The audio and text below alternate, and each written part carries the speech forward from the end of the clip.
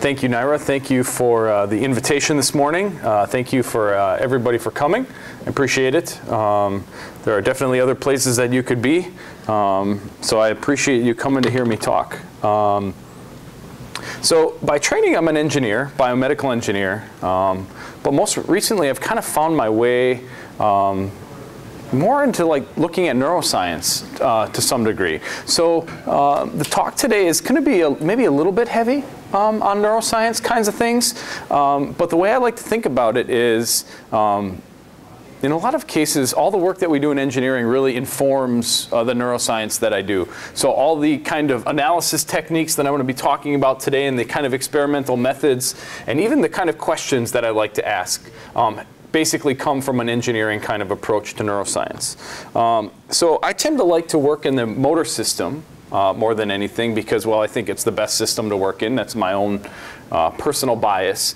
But, and I always like to talk about the motor system from this perspective, right? If we want to do something, and I like to think about the upper limb more than anything, as you can kind of tell from my drawing here, we first have to decide what we want to do, right? We have to select some tasks. We're going to reach down, pick up that pizza, transport it to our mouth, right? That's kind of one kind of a control problem that we might have to do.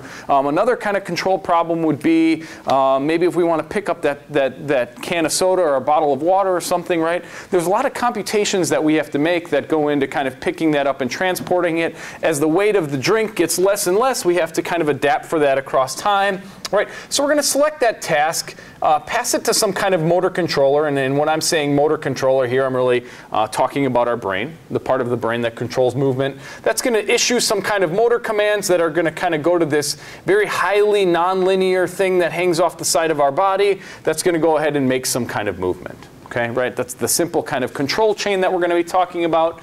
And it wouldn't be a reasonably good control system if we didn't have feedback in some way, right? We have lots of different ways to get feedback into our system. I'm going to talk a little bit about vision and proprioception today, maybe just lightly, not so much, right? And then we can kind of iterate through this control loop, fix errors that we make, kind of move along and do things like that. So the question that I'm really interested in studying from, yes, please. Okay, so I'm kind of ignorant, but... No, that's fine. Yeah. What is proprioception? Proprioception is the sense of if you stand there and you have the unlucky opportunity of, you know, having someone test your proprioception, they're going to ask you to close your eyes and try and touch your nose. So it's the ability to know where your limbs are in space without seeing them. So that's what proprioception is. So, so the kind of research question that I want to ask is to try and understand how the behavioral context surrounding movement of the upper limb change neural activity in the parts of the brain that control movement. And I kind of want to unpack that for you a little bit from this idea of behavioral context. What do I mean? Right? There's a few different things that we could mean. One could be, what kind of control strategy do I use to do what I want to do, right?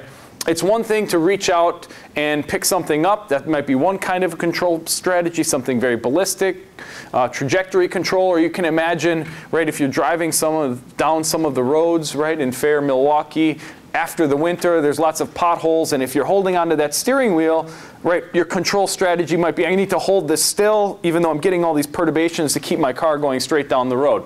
So different kinds of control strategies are going to be important. So that's one of the things that I'm kind of interested in talking about. Something else that's interesting to me is how does sensory feedback, either the presence of sensory feedback or the absence of sensory feedback, play into this kind of control system. And then the third being what I'll call modification of the end effector, right? So by end effector, I'm talking about the arm. And you can think of lots of different cases where our end effectors get modified, right? If we're going to go to the gym, right, we're going to lift a lot of weights. Our muscles are going to get stronger. That's going to change how we move. And it's going to require that the brain changes how it's going to control behavior. On the other side, as we get older, maybe we end up with Parkinson's disease or some other kind of disability, that's going to change how the brain has to control this limb to kind of make it move. I'm going to start for a second just talking a little bit, just a kind of a cartoon example of giving you a flavor of how context or changes in sensory feedback can affect processing of these motor areas. So this is something that I think if you're a graduate student in this kind of area, we're all too familiar with it. And this is basically just like the rawest of the raw data that we can get. Basically what we're doing here, we're putting an electrode down in the motor cortex. This is the part of the brain that explicitly controls how we move. That's what it is. And these are two neurons, the action potentials from two neurons that we're recording from that one electrode. So these are two neurons in very, very close proximity to one another. And so these are all the different action potentials that we're recording. You can kind of see them all stacked up on one another. And this is when those action potentials occurred in time. So think of this, the y-axis doesn't really mean anything here other than the fact that we're just trying to spread out where those dots occur, and then just looking at how they evolve or unfold in time. And I take a picture of this, obviously, piece of paper, because this is something I just always keep hanging up on my basically board in front of my desk.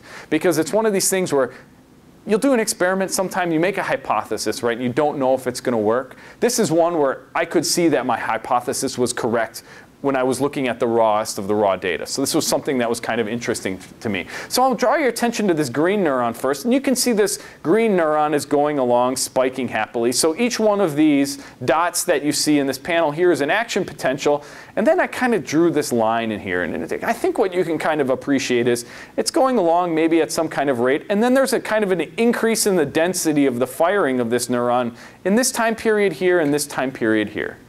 I think we can appreciate this. Something for this yellow neuron, it's going along happily, and then it basically turns off. We don't see any firing for that neuron. So these are two neurons in the same part of the brain that control movement that do two completely different things during this interesting time period. So this is kind of what I'm thinking about when I'm talking about context. So what was going on in these different two different time periods? So this is a little bit of whatever the experimental setup that I use looks like is we use rhesus monkeys in this case, and we're going to record the neural activity from rhesus monkeys. So we kind of bring them in, we set them in a chair, and then they basically have their hand in a robotic exoskeleton. So this is kind of a bottom view of the real experimental setup. And they basically play video games with this robot, right? They put their arm in this robot, and then they're just going to start making movements in this horizontal plane. We project some kind of a game onto a screen that they can see using a two-way mirror. So basically, they can't see where their arm is at any point in time, but they see a kind of a proxy for where their arm is. You're going to see that in a second. So I'm going to play this video here and give you an idea of what's going on. So this monkey is going to go ahead. He's good. So we're looking from the bottom up. Here's this exoskeleton. You can see there's a target, and he's just basically going to move his hand, and he's going to hit that target and do it over and over and over again. And then we're going to play an interesting game with this monkey. And we trained him basically to, well, you'll see, so you see this line come up on the screen. He gets a little upset. We kind of get him back in position. And then he's just going to sit there, not move, right? And he's just going to watch what he just did. He's going to watch that target move around. And then there's a proxy for the cursor that's going to move around exactly how he just did it. And he's going to do that over and over and over again. And that's how we generated this kind of a task, this raster that I'm going to call it here.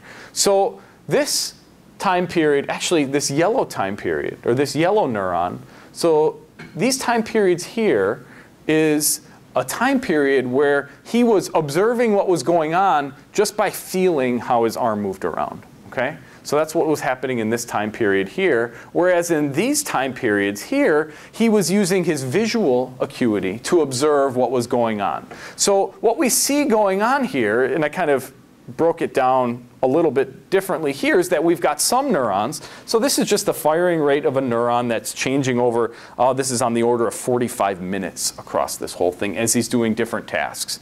In a condition blue, where he's actually moving his arm around, physically moving his arm around, you can see this neuron likes blue conditions. Its firing rate will go down. It doesn't do much in the other conditions. Pops up a little bit in this blue condition here. Pops up a little bit in this blue condition here. There's another condition where he's holding still, just watching what's going on the screen. And that's this yellow neuron. It's not doing much. And then every time you see a yellow condition, it kind of pokes its head up. So now these are neurons in the part of the brain that controls how we move. We're not moving here, but there's still something going on. Context is changing how these neurons are behaving. And then again, we've got this neuron that's proprioceptive related. So he's not seeing anything on the screen. His arm is just being moved around by this robot that he's got his arm in. And you can see this neuron's not doing much. And then in these gray periods, it picks up and picks up and picks up. So we've got these neurons that are doing much different things, and we can appreciate over all the 80-some neurons that we recorded, we see very heterogeneous behavior in this part of the brain that controls movement that's not only related to movement, but rather visual feedback and kind of sensory feedback as well. So these are kind of some of the ideas that I'm thinking about when I'm talking about context. Kind of the rest of the talk, I'm going to focus on a couple of the other segments here. The first being the selection of control strategies and modification of the end effectors. So I guess I'll talk about the goals of this talk a little bit. Can I Yes, please, please. So one of the things that I worry about a lot in the work I do are levels of description. Okay. And so that seems to be appropriate here. What, there's behavior, what level of description of that behavior, how high a level of description of the behavior can you map that neural activity to? I guess that's my question. So I think we'll answer that a little bit as we go along. Okay. It's like the difference You can map it to very overt parameters of movement. Some neurons prefer moving to the left. Some neurons prefer moving to the right. Some will prefer forces in one direction versus the other, and all kinds of different variations in between. Very heterogeneous kinds of. Okay, and the sort of the context ladenness of the description is sort of akin to if I said the difference between gray there or shirt there. Yes. Yes, indeed, and those are the kind of questions that I'm interested in, right? Is because we find ourselves in lots of different situations, right? And these areas are so densely connected and have so many nodes, right? And sensory input, or I guess inputs to these areas from so many different places, we don't understand how many other neurons one neuron is connected to. So what that neuron might do in one context might be completely what it does in another context, just because of all the different kinds of input it's receiving from other things. So what I'm going to talk about a little bit today is going to be to try and relate some spatiotemporal activity in the cortex to the initiation of movement. So the process of going ahead and actually starting to move is a very interesting one. And I'm going to talk about that a little bit from looking at local field potentials. These are slow oscillations that we measure in the brain on the order of 35, 45, anywhere up to 100 hertz or something like that, as well as the kind of spiking activity, the action potentials as well. So we're going to And what I'm going to show you is that if we interfere with some of the spatiotemporal patterns of activity in the cortex, that we're going to be able to disrupt movement initiation. And then I'm going to kind of try and link the kind of spatiotemporal activity that we're going to see in the cortex here, and I'm going to give you a little bit of an explanation why I think we need to activate cortex in such a way to control this like really nonlinear thing that hangs off the side of our body. Okay, so maybe a little bit of background to start.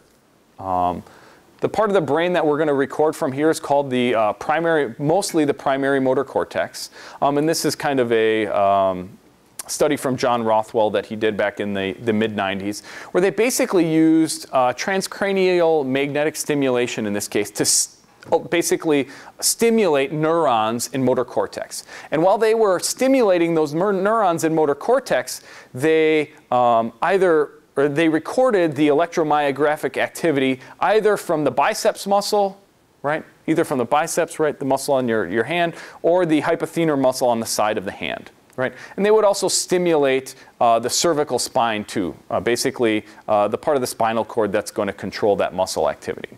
So what we're showing here is basically these lines up and down is where stimulation was delivered either to the motor cortex or the cervical spine, here for the biceps muscle and the hypothenar muscle. And so you can see, measuring the muscle activity, either in the biceps or the hypothenar, we're seeing muscle activity directly evoked by stimulation. So if we stimulate this part of the brain that I'm recording from with electrical stimulation or magnetic stimulation, we're going to evoke activity in the periphery, right? So if I took one of these things and gave you a little shock right around this part of your brain, right, your arm's going to start just kind of moving because that's just what it does, right? That's how we're wired up. That's what we do.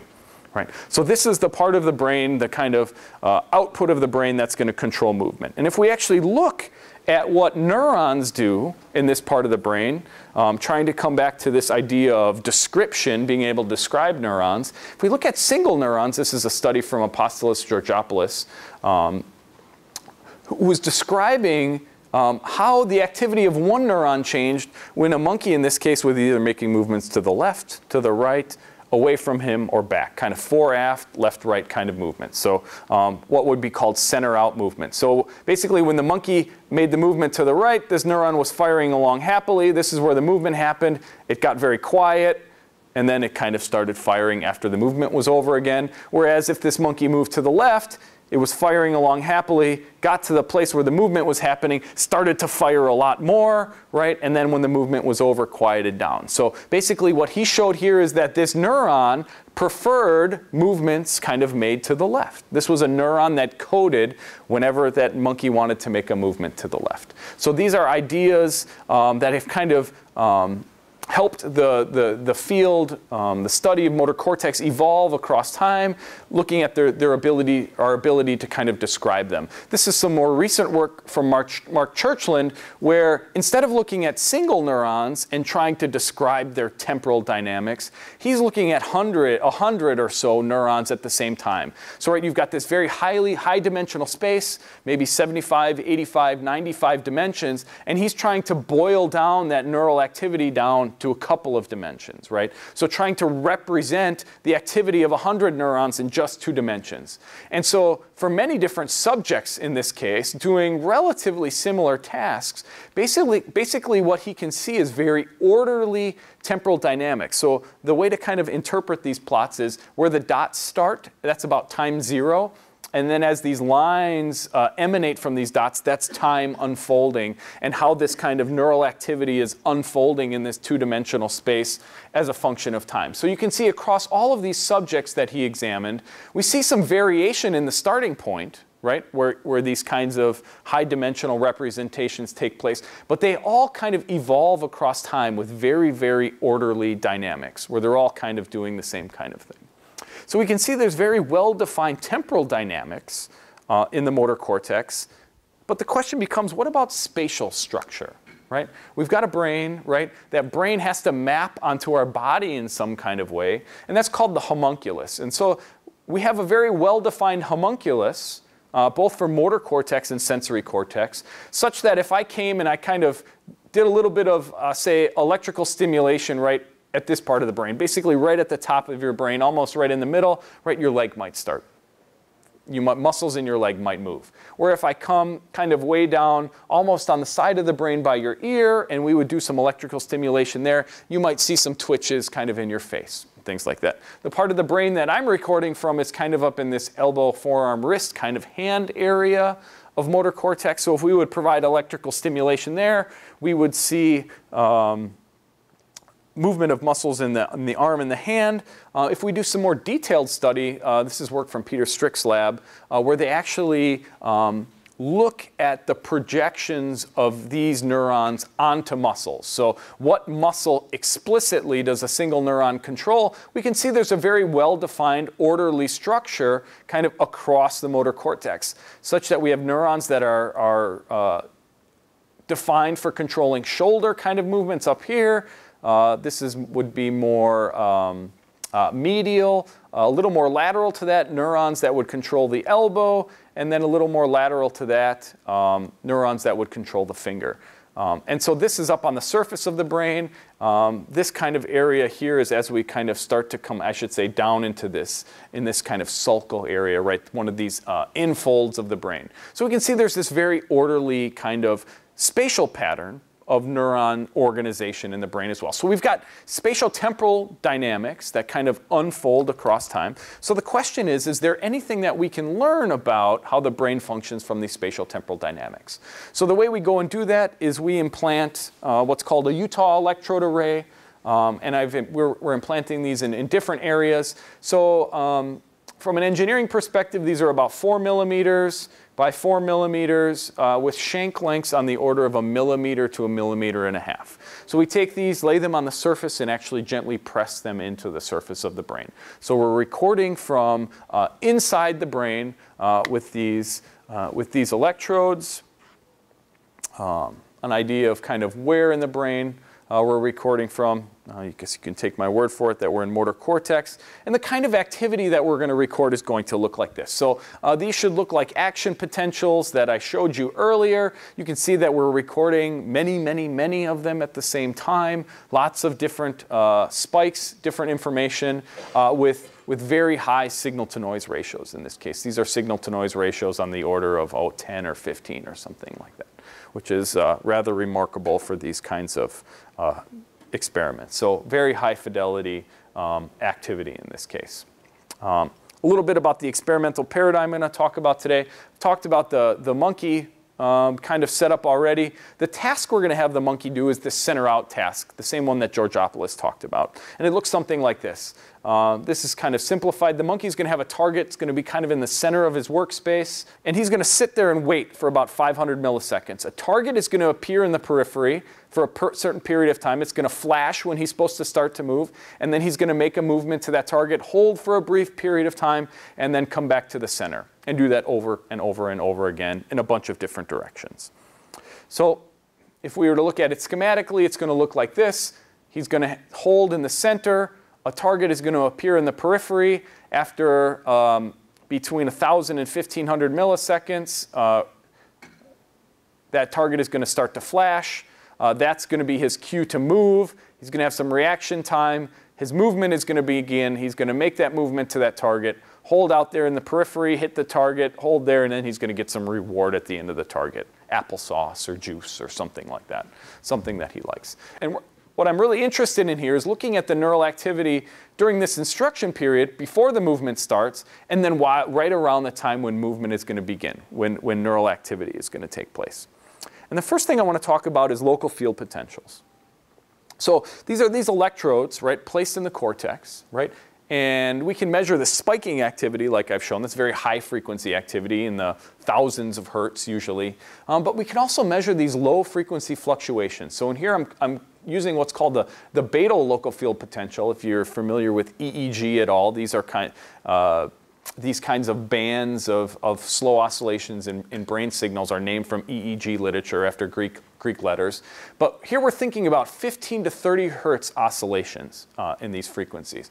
So you can see we might have some very kind of high frequency data here. And if we bandpass filter those between this 50 or 15 and 30 hertz oscillation, right, we're going to see a relatively lower, I should say, a lower frequency oscillation. And then if we just do a Hilbert transform on that oscillation and then just look at the magnitude of that oscillation across time, we can extract that envelope, right? And basically we're going to do that on a bunch of different trials in this case and then line up all those trials, and we can, what we're going to see this waveform here that we're going to call the beta attenuation, right? So it's a relatively well-known phenomenon that around the time that movement is going to begin in the motor cortex, the power in this beta frequency band is going to drop precipitously. And we see that very nicely.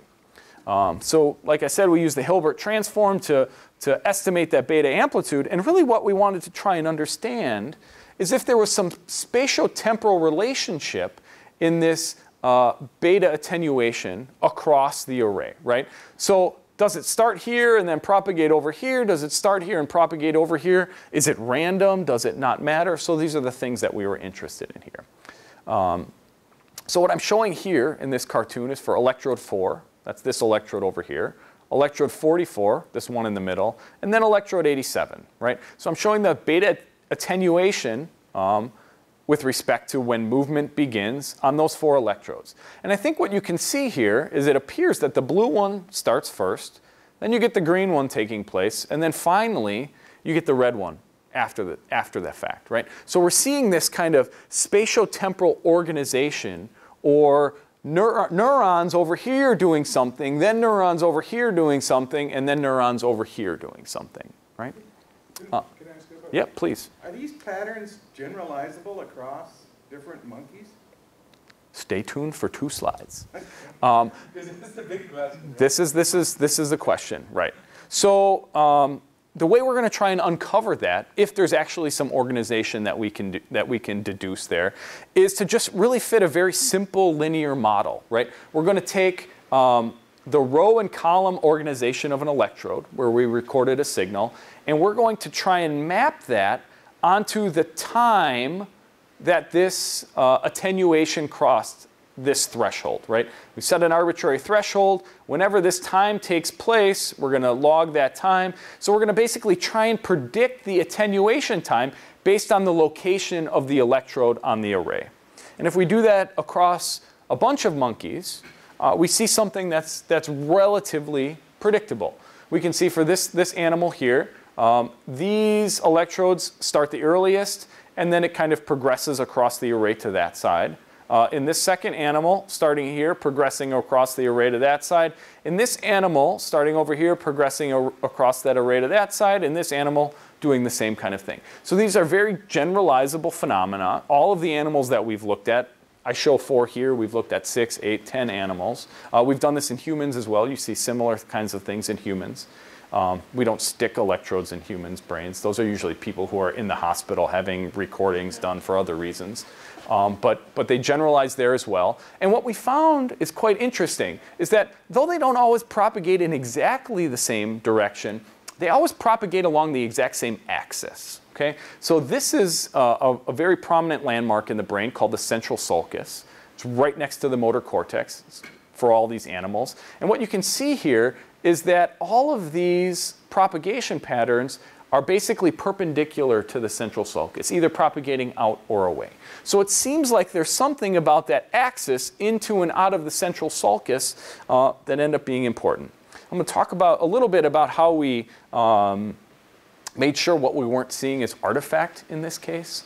Right? So at least for this animal here, we found that there was a very significant regression, I think on the order of 0.7, the R squared for this 2D regression model that we fit in this case. So we had a relatively good regression fit, right? But what we did is to try and assess the statistical significance of that regression is basically to spatially scramble those electrodes, right? So instead of basically scramble the row and column mapping of that. So we're basically shuffling this data set around. And we do that about 10,000 times, right? And then basically estimate the distribution of the R squared coefficient for those shuffled fits, right? So if we move those electrodes around all over the place, we should break this spatial pattern that we see. And we in fact do that, right? So you see that there's almost no R squared for all those 10,000 shuffles that we did, right? So we have a very highly significant R squared in this case. We do something similar where we basically then break our data set up into trials that were in the first half, trials in the second half, estimate that for both sets of trials, right? And that's what we get in this, this blue distribution here.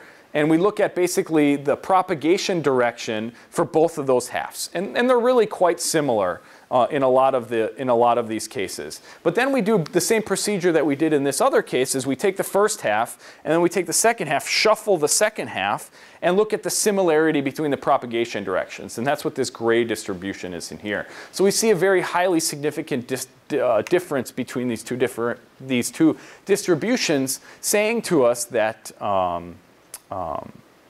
this really is an artifact. This is a real spatiotemporal propagation that we're seeing across these electrodes in these field potentials. But what about spiking activity, right? We can look at the firing rates of individual neurons, 3 different neurons, happening to be on those electrodes that I showed you before for different directions. And I'm just kind of, there's nothing interesting about the y-axis in this case other than the fact that we're looking at different movement directions.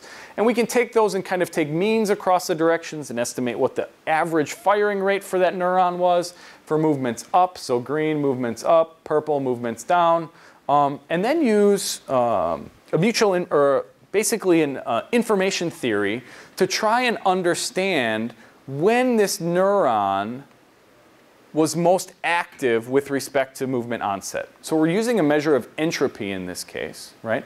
So entropy, the amount of randomness that's in a system. So we would expect these neurons to get less random the closer they were to initiating a movement, okay? And that's exactly what you see. That entropy is kind of ticking along. It reaches a minimum where that cell becomes most informative about behavior, right? And then it'll go back to some baseline, it's going to hit some minimum, and going to hit some minimum.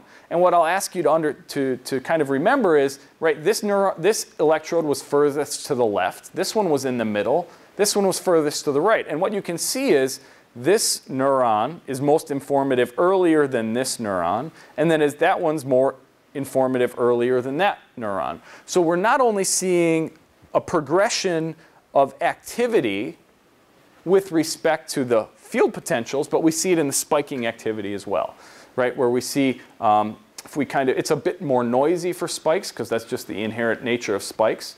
But we see that these spatiotemporal fits work for the spiking activity much the same way that they do for the local field potentials. So these are spikes from one monkey, the LFP from one monkey, right, and those are columns. So we can see that the LFP in this monkey propagates this way, the spikes propagate that way. So if we would plot those two vectors on top of each other, that's what they look like. Similar for here, similar for here. So we see spiking activity and field potentials doing the same thing.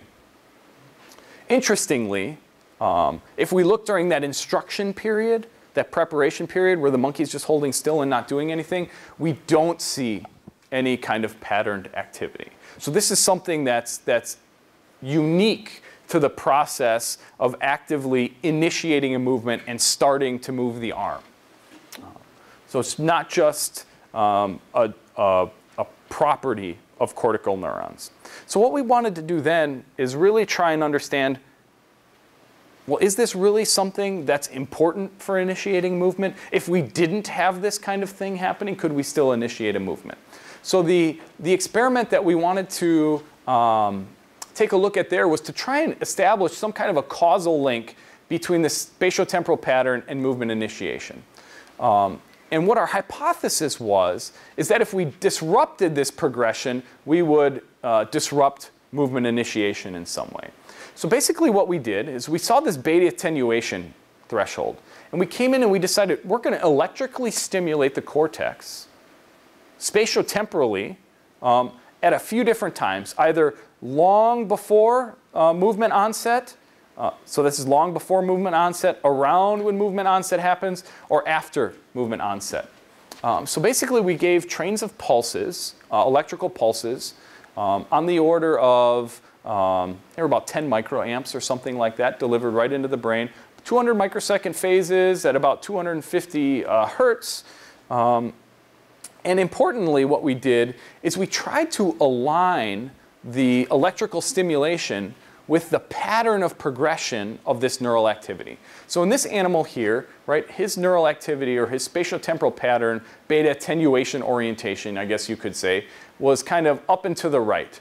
So what we decided to do was apply 3 different patterns of stimulation. One that started at the bottom left and moved to the upper right. So you could say with the pattern of beta attenuation. One that started at the upper right and moved to the bottom left against that pattern. And then one that was completely random with respect to time. Maybe it started where it started here and then went here and then here and then kind of moved all over. Okay? So our hypothesis was, if anything, right, we should see a disruption in the initiation of movement because we're going to be applying electrical activity in the opposite direction that this inherent activity of cortex is going to be propagating along. So what I wanted to show briefly was this, right? I told you earlier, right, that you provide electrical stimulation to these parts of the brain, something happens in the periphery, right? You get a twitch, you get a muscle twitch or something like this.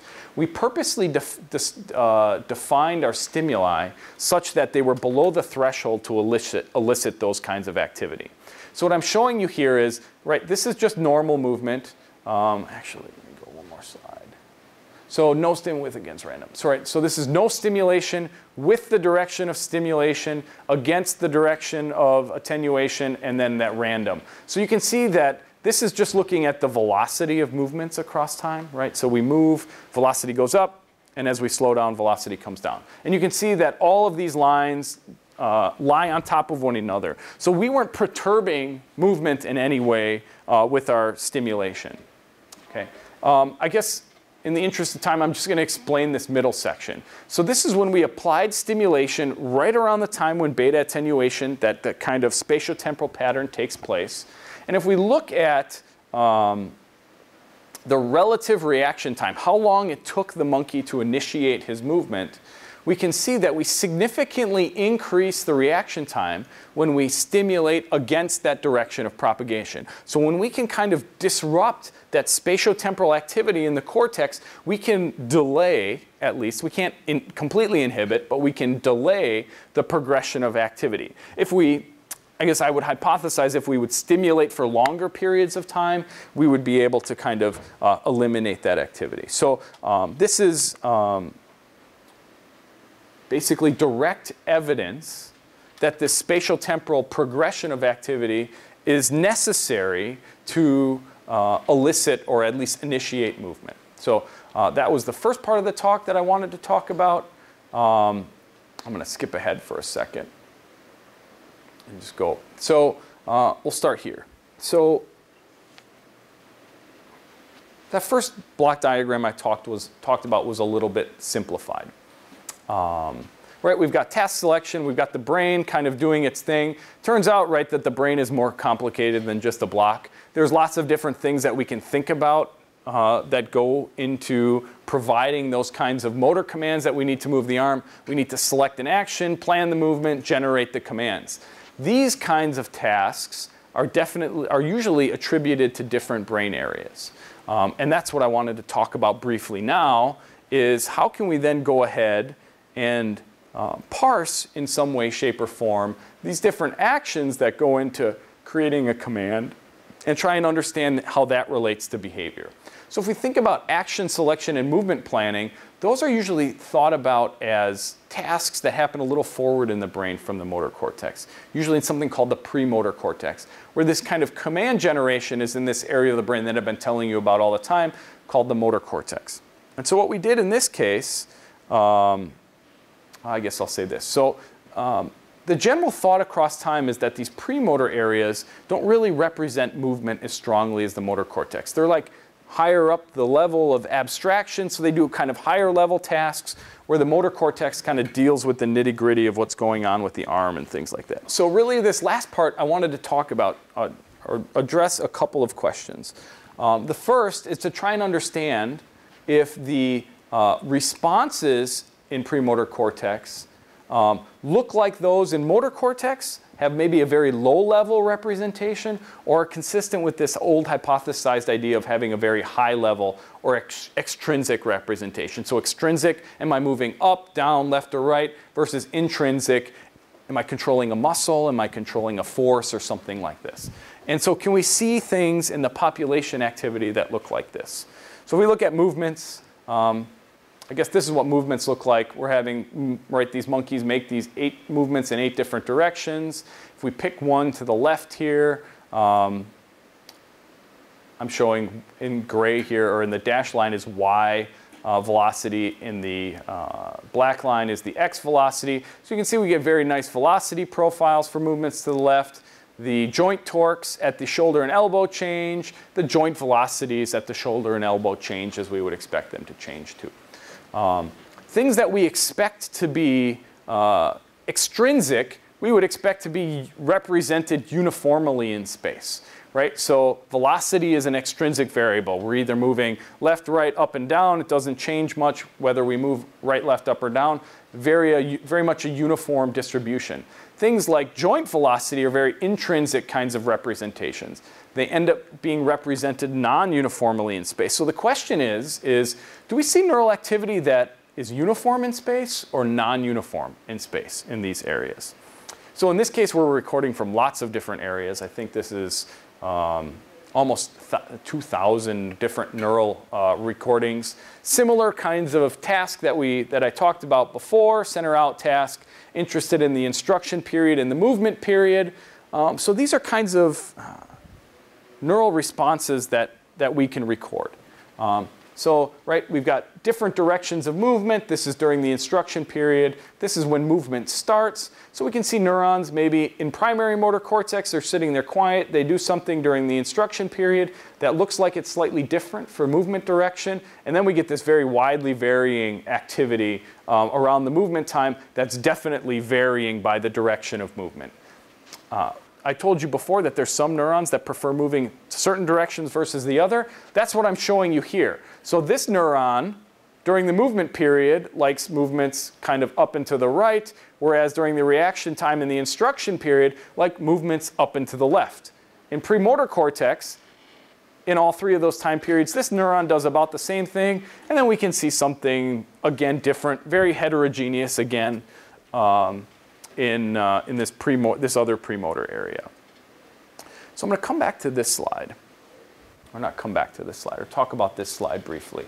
So this is taking those directional representations for each of those neurons and then plotting them as a circular histogram, right? So the length of this line is directly proportional to how many neurons I found that liked movements in that direction, right? The length of this line is how many neurons I recorded from liked movements up, okay? So we're basically plotting those as circular histograms here. For the primary motor area, dorsal premotor cortex, ventral premotor cortex, right? And I'm going to come back to this talk about intrinsic or extrinsic versus intrinsic kinds of representations again. So if we kind of look at these shapes that we get from these distributions, I'll submit to you that I think they all kind of look very intrinsic, right? They kind of have bimodal distributions. They're not very uniform. They're not quite uniform in space. And that's exactly what we're showing with these yellow lines in this case. Those are the directional specificity or the orientation of those distributions that we found were significant with a Raleigh test in this case. And what I really thought was interesting, thinking about, right, how these progressions change as a function of time, is to track this yellow orientation, or what the angle of that orientation is as we start very early before movement takes place, as movement takes place, and then after movement takes place. So for these three areas, primary motor cortex, dorsal premotor cortex, and PMV, I'm just going to focus on M1 in this case, the primary motor area. You can see that this representation is very stable at, say, 170 degrees.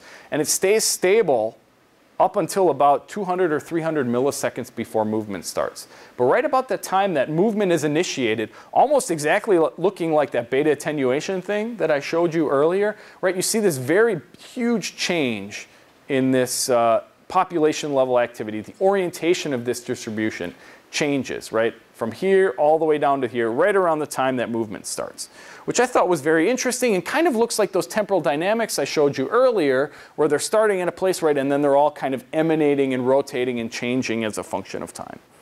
So I wanted to kind of ascribe some relevance or some meaning to what was going on in that, with that kind of temporal change in this population, hundreds of neurons, the activity. And so to do that, I basically simulated a neural network model that controlled the physical model of the arm. So the physical model of the arm was just a two-link arm, almost exactly the same thing that we're actually having the monkey to do. It was fixed here at the shoulder, it had an elbow, and then it had an endpoint, and it needed to basically reach in 8 directions, the same task that we were having the animal to do. And it did that through the use of 6 different muscle actuators that we coded in here. So there was basically muscle actuators for the triceps muscles, for the biceps muscles, and then for some muscles that control the shoulder. Basically, different kinds of muscles. And basically what we did in this network model is we had a bunch of neurons in a neural network. We gave them some kind of task. We gave them state feedback. State feedback in that case, how far away am I from my target?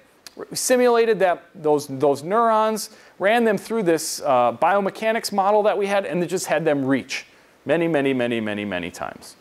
This is the cost function that we used to try and optimize our model. So the cost was basically the difference between where we wanted to be and where we are, and then basically trying to minimize neural activity, muscle activity, and then the weights that connect the different neurons in that case. If we look at the network model, it was a 2-layer neural network model that basically generated neural activities that got transformed into muscle activities. Those muscle activities were transformed basically into joint torques, into velocities, and then into positions.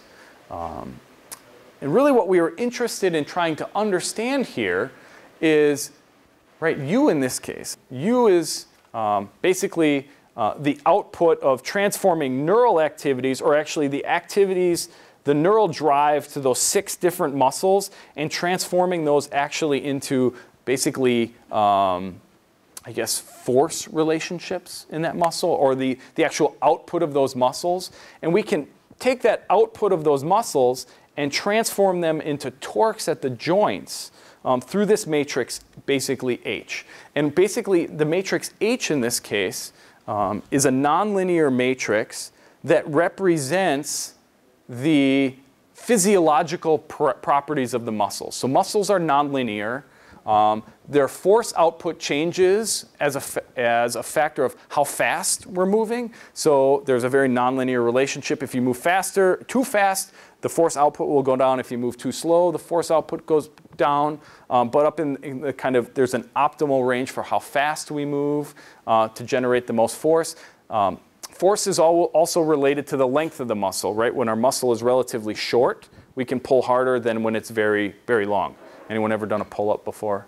I've tried to do pull-ups all the time, and I'm very unsuccessful. It's a lot easier to do a pull-up if you start in this position than if you start in that position, right? That's the force length property of muscles. So we did 2 different simulations here. One where we just had a linear muscle model. So basically, activation is directly related to torque through this matrix M. Or we had a nonlinear model that tried to represent the physical system, where U is related to T through this nonlinearity as well. So we simulated all these neurons, and then we came up with these same distributions that I just showed you before for motor cortex. So for this linear muscle model, what's important to see, right, is this yellow line really doesn't move very much as a function of time as we move along. Right? So the start of movement is here. Here's before the start of movement, moving along. Whereas when we use this nonlinear, right, we try and model the physiology of the muscles, we can see that there is a temporal progression in that yellow line that kind of looks like this. And we see something very similar to what we see in physiology. So what this says to me, I'm actually going to just conclude on this slide. So what this says, right, is that there's something about the properties of muscles, the properties of the end effector, right, that are very important to the brain, right, in changing how the brain functions to control that arm, right? So the brain has a very intimate knowledge of this arm and how this arm works, right, and changes its neural activity to take into account the properties of those muscles, the force length property, the force velocity property of muscles, right? And we saw earlier, right, that we see this spatiotemporal pattern of activation across cortex. So really what I think is going on, and we're running experiments now to try and really kind of firm these things up, is this temporal activity that we see in these populations of neurons comes about, and this propagation of this neural activity across this array comes about to activate neurons at a very specific time in a very specific way so that we can take into account these force length, or actually the nonlinear, the properties of the muscles that are important to kind of help us to move along. So with that, I'm going to stop, acknowledge all the collaborators that I've had on this project, the different funding sources that we have, and I'm happy to take any questions. Not too terrible. I have a couple of questions. Sure. Okay, so this is not really my area, but it's very, very interesting. Yep. And so basically 2 questions. Yep. One of the things I'm sort of obsessed about with respect to the movement sciences is the idea about what the unit of analysis is and quality of movement. And so my when I look at these neural patterns, have you ever thought about, or do you guys, associate that with the notion of quality of movement, and so, you know, one idea of quality might be, well, the goal of the movement, the end goal of the movement, if that can be achieved with less energy or something, then it's higher quality movement. Yep. And then, so it seems like that, you know, that could be mapped, some notion of quality could be mapped onto those patterns. And then, more relevant, really what I'm interested in is, my guess is that quality, and this goes back to the unit of analysis, an elderly person walking down an empty hallway, consider that, versus the elderly person walking down a hallway surrounded by rapidly, randomly moving 3-year-olds. Sure. The quality of movement is, I mean, in the latter case, you take sort of the individual in the crowd as the analysis, and I would think, unit of analysis, and I would think that you'd get completely different quality of movement kinds of patterns. So maybe we'll stop there and let me try and answer a couple of those questions, and then we'll see where we go from there. So I think maybe what you can appreciate from even the first slide that I put up, right? That was basically this idea of how neural activity changes across time. It's very heterogeneous. Lots of things going on, right? Hard to kind of think about these very high-dimensional spaces. From the aspect of quality of movement, it turns out if you take those high-dimensional spaces and ascribe a dimension of interest, right? Quality, let's say, or dimensions that are important to the neurons to get done whatever task wants to get done. Move from here to here in the shortest possible distance, being as energy efficient as I can. It turns out that the brain is very good at minimizing variance along dimensions that are very important for the task that it's going to do, while letting variance in other dimensions that it doesn't care still be highly variable. So it turns out we can't do a whole lot of that with these data here, because these are very, very, very overtrained movements, right? These monkeys make thousands of these movements every day, so they're doing things over and over and over again. Now, what we can do is play games with them. Let's see if I can find the slide. Wait, you're looking at? Yep. I mean, one way that maybe comes to mind is, instead of, you know, they move from out to the center. Yep. And then from the center to the right. Yep. But if the task was to move from up to the center. To the right. Yep. No, to the right. Yep. The higher quality of movement might be just to go straight. Indeed. Yeah. Indeed. And these are things that, that we see them do. So I'll put this slide up for a second. So this is a task that, it's an adaptation task. So basically we have them making these movements, and then we change we play a game with them. We basically rotate their visual space with respect to where their arm moves, okay? So early on, right, they're making, in this pre-adaptation period, they're making movements in 8 directions. Then we switch them basically to a task where they're only going to have to move north. They only got to move straight. And basically, well, the game that we play here is, so this is their hand, and this is the visual cursor, right? So we dissociate the two such that their hand has to move this way for the cursor to go straight and for them to achieve their goal. And we basically look at how the neural activity changes while they learn this. So that's basically what we're doing here. You get a very nice linear map there, and it turns out that when we do that, oh, I don't have the right figure here. You see very different kinds of neural activity. Where do I want to go? Where do I want to go? I'll go here to this last one. It's not great, but it'll get the job done. So this is kind of looking at neural activity in a very high dimensional space, where as they're kind of learning and as things are unfolding. So you can see as early in learning, or when they're kind of learning this novel representation, we're in one space, and then it kind of progresses to another space as quality might improve. So I think you could map quality onto an axis like this in some way, shape, or form. So if I can I ask this is Well, I don't know how much time we have. I'm happy to talk with you as long as, yeah. Sure. Okay, one of the other things that I'm sort of obsessed about with movement sciences is Yep. the idea of is movement notations. So there, I ran across them because I have ballet tickets, and Okay. And so there are different ones. One that I'm more familiar with is the Eshkol Wachman, which is an Israeli lab notation. Okay. And so now I wrote this down, Okay. so I would not sound like an idiot. Okay, there we go. So my question is this. So it seemed like you were, when we were talking about, did you get generalizability across monkeys? Yes. So, okay, here's the way I'd put it. It seems like you could take these similarity, maybe fuzzy similarity clusters of neural patterns associated with movement initiation and map that onto a movement pattern as represented in one of the movement notations. If you could do that, that would be really cool because you'd be crossing the...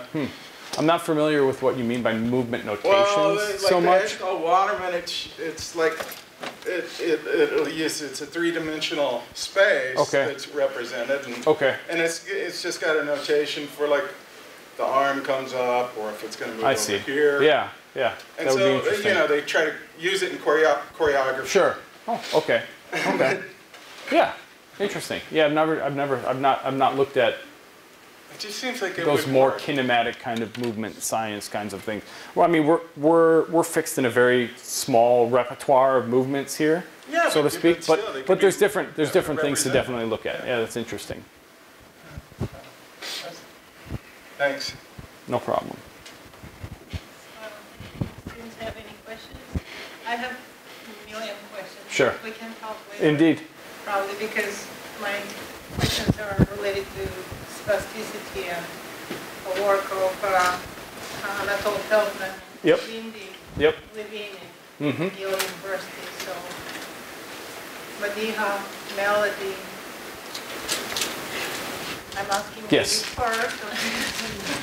I was just, so I said that it's like, okay, cool.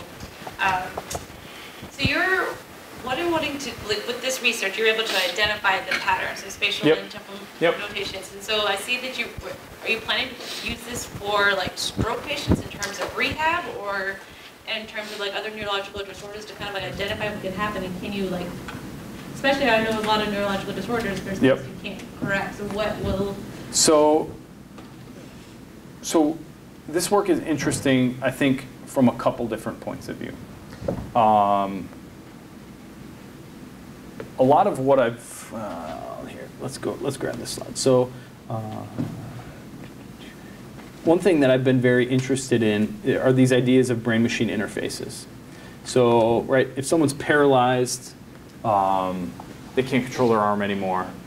Can we use some kind of engineering technique, measuring brain signals, controlling some kind of end effector? So that's basically what this task is, right? So we're interested, right, in how these patterns unfold, how these neurons behave in these different contexts, so we could build better algorithms, basically, to transform the neural activity that we record into a control algorithm that could control a high degree of freedom robotic arm, so right, you could give someone back fidelity, right? Basically a Luke Skywalker arm or something like that, right? Mm-hmm. So this task was something basically where we have monkeys make movements or watch movements, and then we try and build a relationship through different techniques from the neural activity to how he moved, right? Basically a linear regression is the easiest way to do it.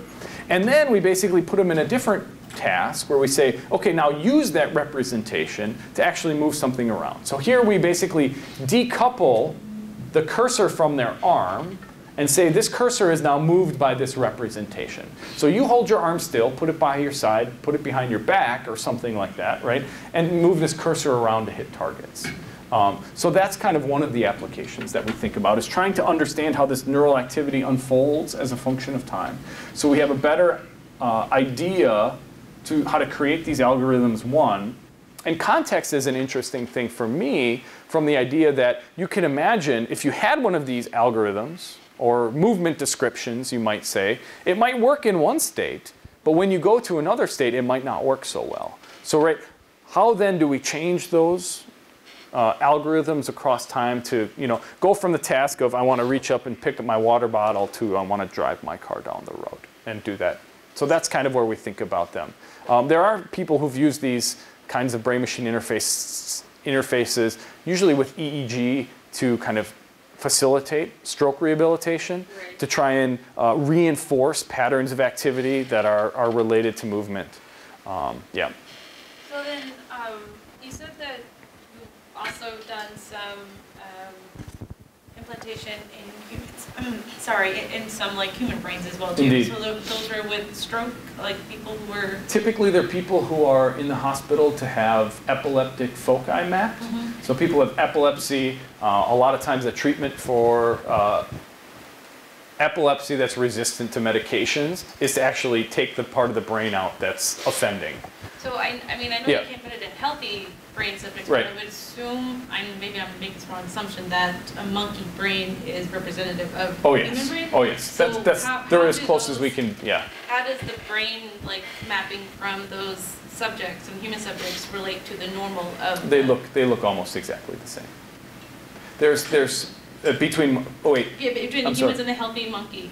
They're almost exactly the same. The kind of the neural activity that we'll try and record in humans. Mm-hmm. So imagine epilepsy usually happens in the temporal lobe, so you'll have grids, kind of in this region here. The part of the brain that we're interested in is here, and it's usually not affected by the epilepsy. So it's kind of something where we'll ask the subject, hey, you're having this surgery. We're going to put a big grid in here. Do you mind if we put a little one in here too? So we're going to try and record activity from healthy human brain, or as healthy as it can be in those cases. And then I think you might have already answered this question, I don't know, but like, so you were saying that you saw repetition. So with repetition, you can see that there's a pattern that develops. Does it also get, like, the neurosignals get quicker as well too, or is it just the shape of the pattern? Like, what is the kind of refinements that you see often track behavior, right? So if you're gonna make a movement and all of a sudden I'm gonna change the world on you and I'm gonna rotate your visual feedback with respect to, you're gonna see, right, I'm gonna move this way, the cursor's gonna go this way. And then so I gotta learn to kind of do that to make it go straight. You're gonna see the neural activity tracking what the arm is doing, right? And then basically then, like we were talking about variance before, the variance kind of along the dimensions that are important gets big. And then as you kind of hone in on, okay, I understand what that permutation is now, and I can make that very straight ballistic movement, that variance then starts to shrink back down. So I think you can make an analogy to people who've had stroke. Usually what happens in a lot of cases, if you look at their movements after stroke, or as they're able to get better doing tasks like this after stroke, they have lots of variance in dimensions that aren't important. And even important dimensions, and then they're able to kind of restrict that variance to kind of make better quality movements, even though they can't quite always get back to the best quality of movement. And so I'm sorry, one more thing. Yep, nope. Okay. Like, so I see these patterns you have strictly for the forearm, hand, and wrist. Mhm. Has anybody done for the other parts, the other regions of the brain that take care of other movements, and do you think it would be kind of, you see the same, I don't know if it's right to say the same patterns or same idea. So temporal structure seems to be conserved across species and across movements. Mm-hmm. So if we take a big high dimensional space and boil it down into some lower dimensional space, we see similar kinds of temporal progression of neural activity across species, across movements. Now, that doesn't mean that that space that we're looking at, right, is the same across all different movements. So it seems like there might be, right, the orientation of a plane might change, but the behavior within the plane tends to be conserved. And there's papers you could look at papers by Mark Churchland. They've done it in monkeys reaching, monkeys locomoting, I think he even shows data from a lamprey swimming or something like that, kind of rhythmic kinds of behaviors. They all tend to be conserved. The kind of temporal structure of movement tends to be conserved across species. All right, so upper and lower. All right, so right, upper and lower are two different kinds of things. Well, it depends on the species, of course. But in humans, anyway, upper limb movement is a lot different than lower limb movement because a lot of lower limb movement tends to be related to central pattern generators in the spinal cord, kind of offloading some of that activity. So, and that happens in basically almost every animal. Chewing is another interesting system. That tends to be a very subcortical kind of movement. Yeah. So upper and lower are very different. Humans and monkeys, primates in general, have more well-refined upper limb movements just because of tool use. So in things that have to have dexterous movements of their hands and digits and fingers, you see these very expanded representations and the kind of things that I've been talking about today. Yep. Like, so in basically, like, the environment that these are conducted in, like, I know if it's in a really cold environment, shivering, like, that would, like, does that play into anything here? Because I like shivering, and that would affect my, like, that would affect my movements and everything. Shivering. Or does it, or any sort of, like, reaction to, like, the environment, like, you control the environment that the experiment. Yeah, I don't know. I can't speak to shivering. I've never studied shivering. It's a very autonomic kind of behavior. So. I would think that, like, that could kind of, like, it's kind of noise riding on top of things, I think. It might just kind of increase motor noise, so I don't know. So, looks like there will be more questions. Indeed. I would like to thank everybody for coming, and please thank Dr. Suminski. Thank you.